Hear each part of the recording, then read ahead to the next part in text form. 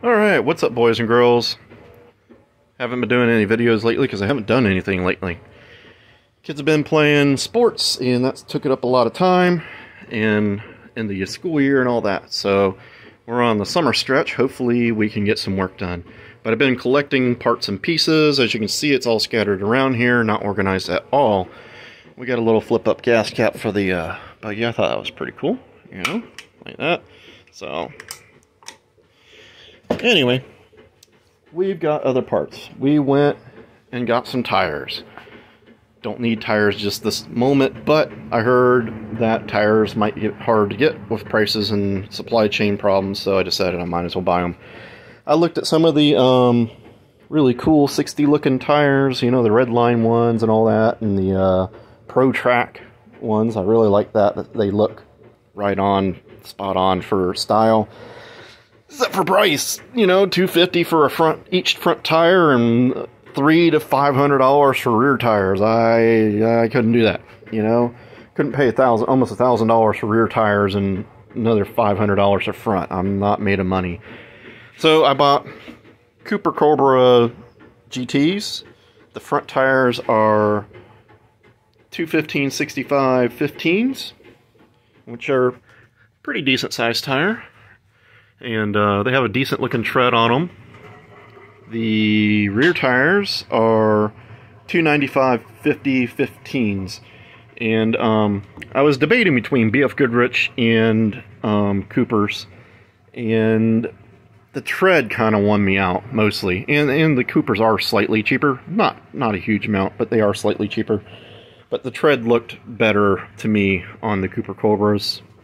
They both have the white letters on them, you know, so they're pretty much the same in that styling. But like I say, the tread pattern just looked a little more aggressive to me. So the BF Goodrich just had a little better size tire for the front, though. That was probably the one thing that really made me hung on to wanting to do BF Goodrich's. The front tire was a little better size than this, but that's what I got. And we got rims for it. We've had these for over a year. I don't think I've shown anybody these on the channel. So I want this thing to look kind of old school. And to me, nothing says more old school than slotted mags or American Racing wheels. Alright? Well, American Racing wheels have been done on these things a million times. And Craigers. Craigers would have been in '68. That's what Bruce was selling on these things. But Craigers are kind of overdone, and they don't sell reverse offset anymore, amazingly. So go look that up. You can't really find that. So anyways, I went with the slotted mags. I'm kind of going for the 70s look, not for the 60s.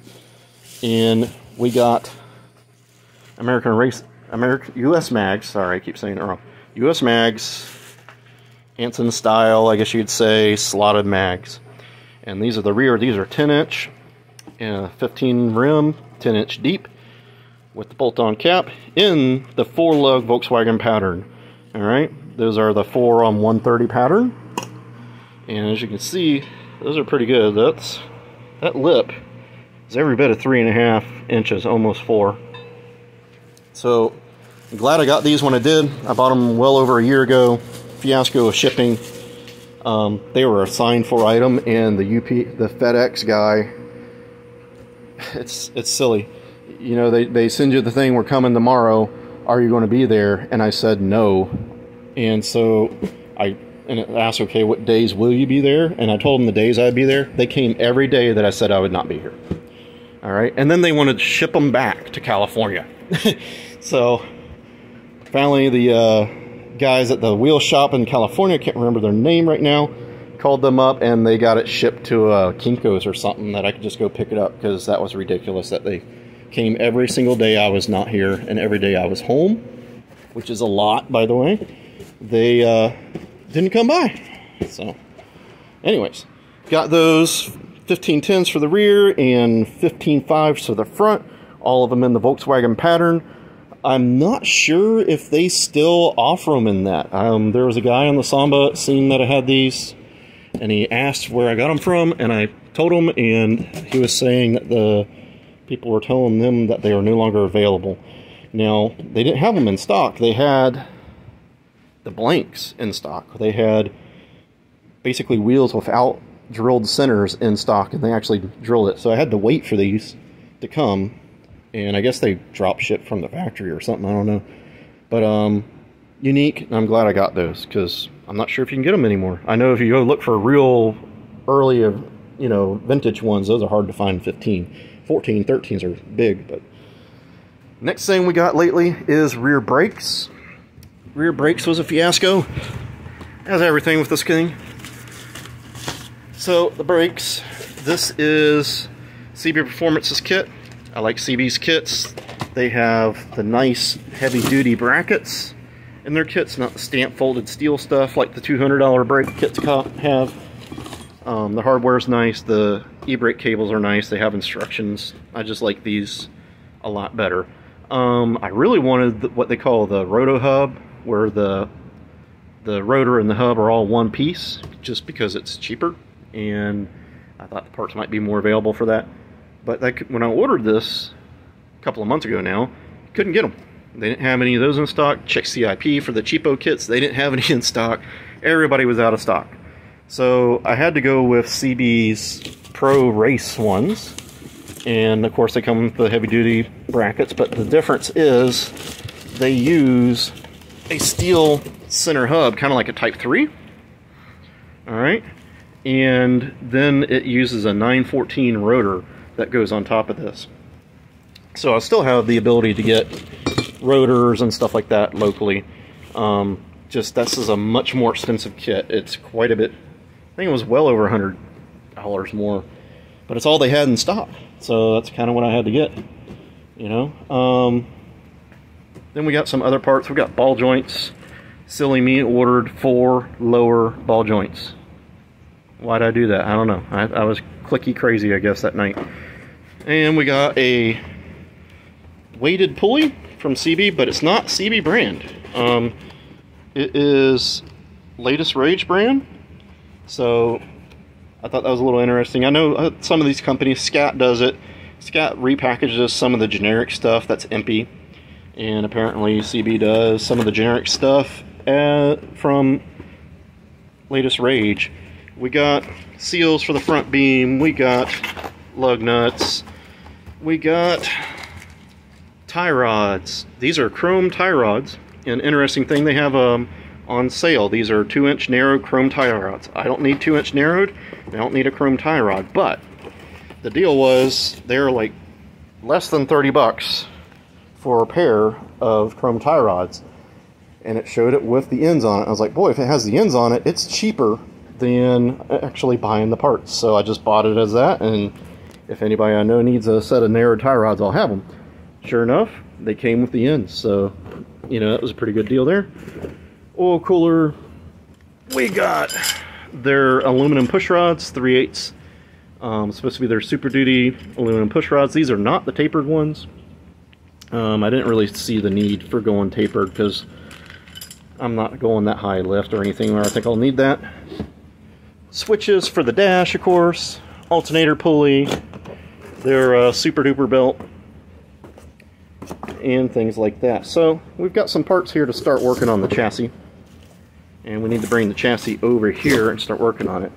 Now, interesting thing about all this is when I ordered all this, like I say, the brake kit was only available in the one style, and you know, everything's kind of getting hard to get. They shipped it out. It went out to their UPS's facility in California to do the first transfer over, and it just disappeared. I waited several days and it just never went anywhere else. It said it was checked in but never checked out to leave to get on a truck. So I called CB up, well, actually emailed them, and they got on it right away. They're like, okay, you know, we'll start a claim because it's been two days and hasn't moved anywhere. I sent them screenshots of the UPS thing saying when it arrived and it hadn't left. So UPS, of course, takes like a day to look for it, and it's not there. Also, a gas tank. I got a gas tank with it all. So the gas tank was there in 2 boxes like this. 3 boxes total. Anyway, you know, it's not there. They brain fart. they looked for it, I guess, and couldn't find it. You know, it's probably on somebody's car. The box probably ripped open and somebody said, ooh, there we go. Anyway, CB Performance went above and beyond because, you know, they could have just been like, well, dude, we shipped it out. It's your problem. It's the shipper. But they went and put a claim on it. They got the claim resolved like in a couple of days, and they shipped me the rest of the stuff. They put the other stuff, a new batch of stuff, in boxes and sent it to me. And amazingly, they had everything. That's what I was really scared of, is not getting this or that, you know, missing things. They had everything and got it out. So, you know, can't say enough for that, because they could have just said, hey, that's not our problem. You know, that's UPS, you're on your own. Anyways, got all that stuff. We got the brackets for the rear of the pans. We got a new gas tank in there. We got tubing for the exhaust. We got, most of this is all engine parts, believe it or not. You know, like forged AA pistons here. Which, yeah, the forged, I was surprised, don't have any coating on them like the Hypertex do. Some Panchito heads and all that good stuff, and it's all in here. JC's really expensive full flow cover. We're going to try this out. So it's kind of like a take on the Berg. It has a pressure relief, and instead of just relieving it, Berg, all right, this is the outlet to the filter, so it'd be the side for most people. And Berg, what he does, he just relieves it onto the other side of the pump. Like, it pushes over here and it goes back in the inlet, and it just round robs, and there's nothing wrong with that. But JC does, I mean, it could maybe cause cavitation, I guess you could say, but JC's actually relieves it back into the engine sump, into the case on the sump, by the Type 3 fitting. So this is the plate that normally would block it off. There's a little AN fitting on there and a special little AN adapter deal here. Like $200 for this thing, so I'm hoping it works nicely. But I figured if people are using it, there must be a reason he wouldn't make something just to make it. I mean, come on, you know, he could just make the cover a lot easier than that crazy bin and stuff. That, we got the mag plate for the CB sump with the magnet in it and a drain plug. Need to buy another one of these. Block off plate for the Webers.